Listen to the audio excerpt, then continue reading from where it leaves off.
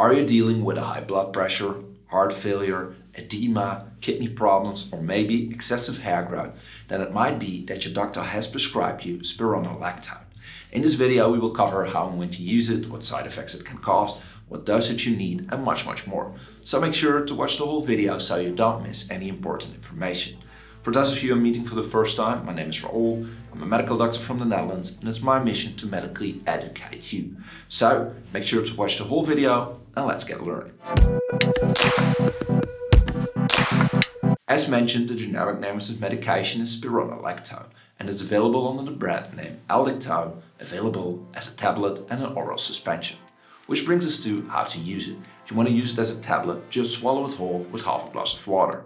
And if you want to use it as an oral suspension, first shake the bottle before use. Next up, measure the correct amount you want to use using a measuring spoon or a measuring cup. Take this amount and afterwards rinse the cup or the spoon with water and drink that water as well. Just a tip, always take spironolactone with some food. This might decrease certain side effects you might experience.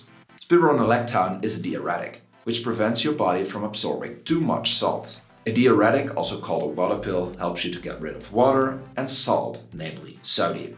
The result is an increased production of urine, which will make you pee more often.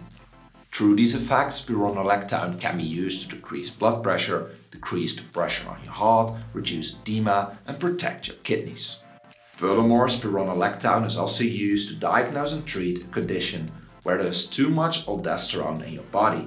Aldosterone is a hormone produced by your adrenal glands, which helps to regulate the salt and water balances in your body. When you start using spironolactone, it will be effective within 2 to 3 days, which brings us to what are the correct dosages to use. And here I want to mention that I can only provide you with certain guidelines.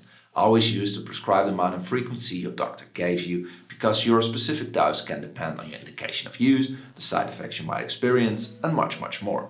So always use the dose your doctor gave you. However, in most cases, your doctor will start with an initial dose of 25 up to 200 milligrams per day. Your doctor usually starts on the lower end and will increase your dose if necessary.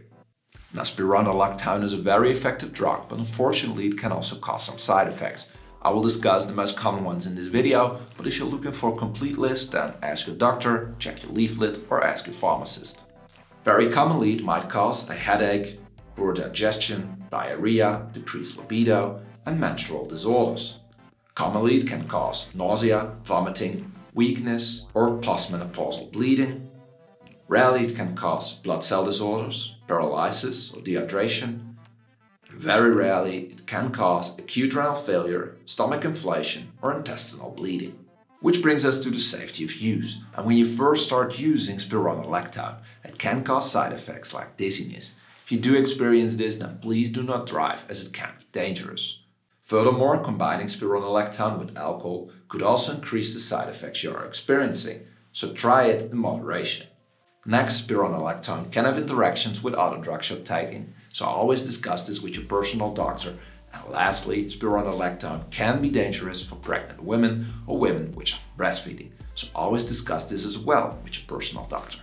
Now, I hope you now know how to use spironolactone, but if you have any questions, let me know in the comment section, and I will do my best to answer each and every one of them.